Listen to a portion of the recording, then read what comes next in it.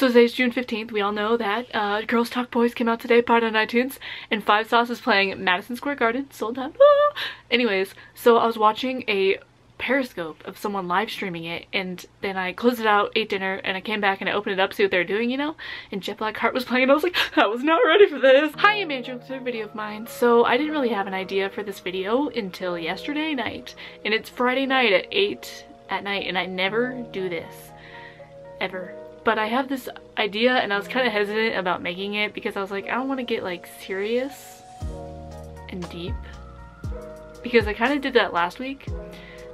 But I'm doing it again today. Sorta.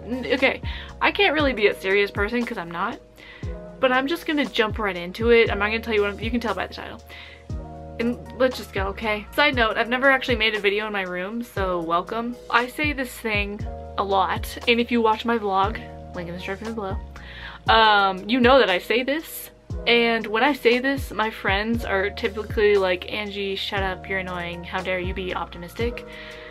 But I say this thing a lot, and I say, wow, it's a great day to be alive. Now, I'm not trying to be fake about it, like I'm not trying to fake happiness or giddiness or whatever, but like for realsy, wow, did I just say that? For real, I like think, wow, like it's a good day, I'm alive, I'm here. It's a great day to be alive. I don't have a lot of worries in my life because I'm healthy, I have food on my plate every night, I have loving parents, I get to go to college, I have a good set of friends, and I'm like, I don't have anything to worry about, so it's still just, it's a great day to be alive. I'm not gonna let somebody ruin my day. In this world today, we bring a lot of people down, so if we brought people up, then they might think the same thing that I do. And I get that not every day is gonna be a great day, you know, sometimes you're sad, and it's okay to be sad. What I'm trying to say is that you shouldn't dwell on the sadness. I mean, focus on sadness sometimes, but then move on and try to find happiness. If you wake up maybe in a bad mood or something's going on, just look at the bright side of what has happened already today by just, you know, waking up and realizing some stuff. First off, you're alive, you didn't die in the night, so like you're like, wow, another day on this earth, what can I do with my day? Let's start off maybe being in a good mood. I think we shouldn't complain about the stuff that we should be grateful for. Now I relate to this one a lot because like I'm into exercising and all that, but like I don't like exercising. I like how I feel after I exercise, and that's the only way I do it, you know? But the whole buildup of like, oh, I gotta get motivated, and like you're just dreading the process, and you're like, I'm like, I don't want to run today. But then I realized to myself, Angie, you have legs that move. Some people aren't born with legs, some people are paralyzed, some people can't move, and like just be grateful that you're able to run, you know? Maybe you don't enjoy it, but still be grateful about it. Maybe you're dreading to go to work the next day because you have a lot of work to get done, you have meetings, you have all this stuff, but you should just think, you know, I'm alive, I'm here, I can make money to support me and possibly if you have a family, you know? Another thing is that a lot of kids my age and just in general, waking up early is not a fun thing to do. I would wake up at 6 a.m. every morning for school for a long time, you know? And a lot of people do the same thing, and they're like, oh, I hate school, I hate everybody at school, I hate my teachers.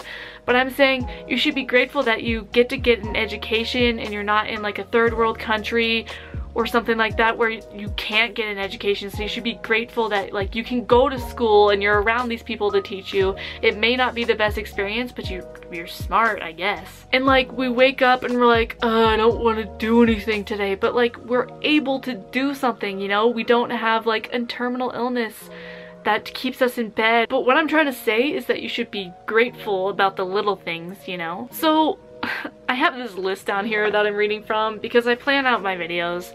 I skipped some of that, I jumble it around, and I'm like, does this even make sense? I don't really know. So I just have one last thought of what I say and why I say this. You know, I say, it's a great day to be alive. I'm a very optimistic person. It may be hard for some people to do that because they're not optimistic. You know, and another thing is that people don't realize what they have until it's gone. My last thought is, you know, a lot of people don't know what they have until it's gone. Like their health, maybe money, maybe friends, family, pet, I don't know.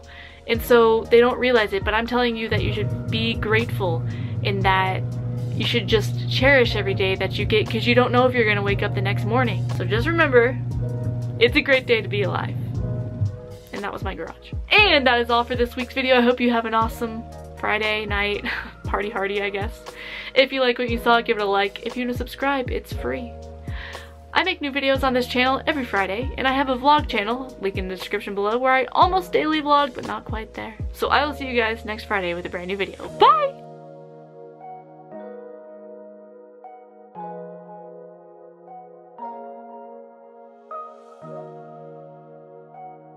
Girls talk boys, am I right, ladies?